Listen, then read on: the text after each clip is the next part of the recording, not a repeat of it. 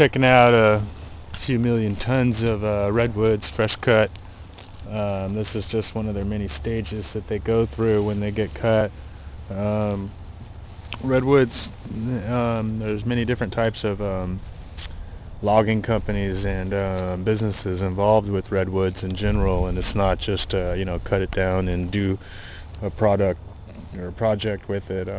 Some companies are specific to uses making paper or wood planks or different types of products, and like these redwoods in this company in particular use them to make fence posts and stakes and different things, so they stay local and in this country, versus a lot of the redwoods that we're cutting down are typically shipped off to China now, and we still have zero jobs for our local woodcutters, but at least it gives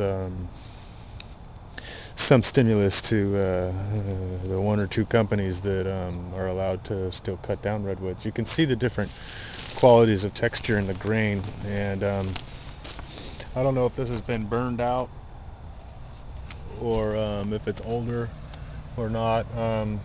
Never stand under, this is tons and tons and tons of redwoods. A lumberjack's job is extremely dangerous. These are all fresh redwoods. These are fresh cuttings right now, and that's fresh growth.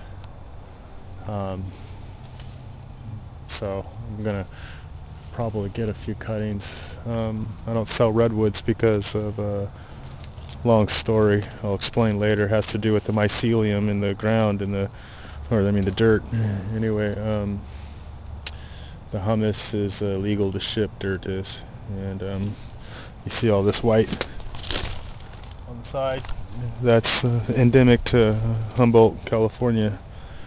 And what they pay for, the value of redwood, is the quality of the grain. You can see the red quality in there, and redwood nowadays, this is typically more of an old growth. I'm not saying that this is old growth, these are skinny logs and all, but the quality of the grain is high dollar, versus different qualities. Have a lot of redwood that's cut down because most of it's gone is a wider grain like this, and you can see these are 1/4 inch apart rings, and I could count this tree right now and tell you, it's 100 and whatever years old, in theory, each one of these. By the way, tree rings, these are rings, every one of these rings represents a year of its life, and you can see how thick the bark is. Right now we're just doing a quick one though, and to explain the pros and cons of different wood companies. Like I said, this is a local company that promotes local businesses, and you wouldn't really know the difference, one or another. And I'm not saying that they're good or bad, and just saying that there are different reasons redwoods get cut. These are fresh cuttings right here, and every single one of these I could regrow out, and they'll just get stripped down. All this bark will get stripped off, and this will become a pole. You can see the sap, the redwood blood is starting to bleed out, and buried logs underwater and stuff that is called reclaimed wood is extremely valuable because the grains get darker. I don't know what they did to darken these.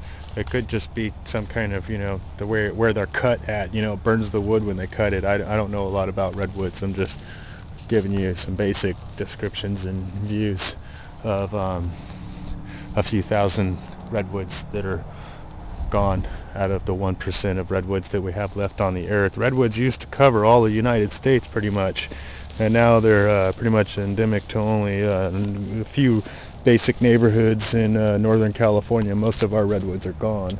Most of our trees are tree farms, and we don't really have much left. So this used to be a forage ground of mine, and they just put a few million tons of redwoods on it, so there'll be no gardens this year. So I'm going to climb on top of this here in a while, and we're going to do part 2 of this vid, and I'll let you know.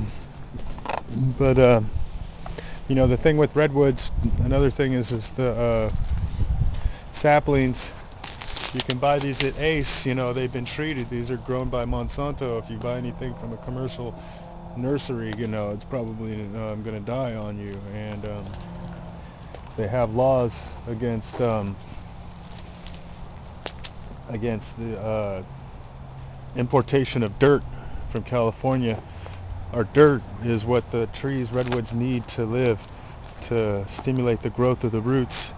And the moisture that used to be out here in the fog belt's moved now about 20-40 miles. It's now in the Siskiyou, but it used to be over Humboldt, California.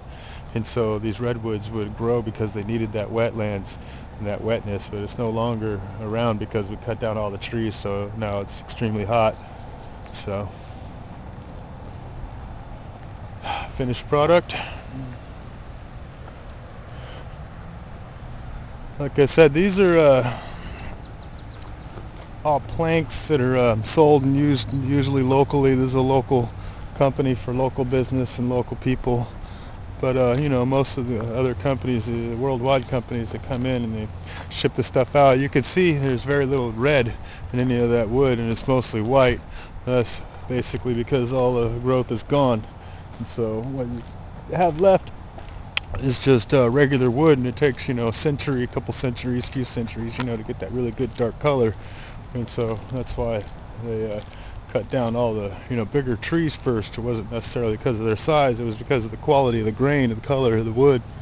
So you can kind of maybe see a little bit of red tintish, you know, in the sunlight at some points, but most of it is just white wood. It's not red in any sense, and it's just a vanity thing, you know. You could make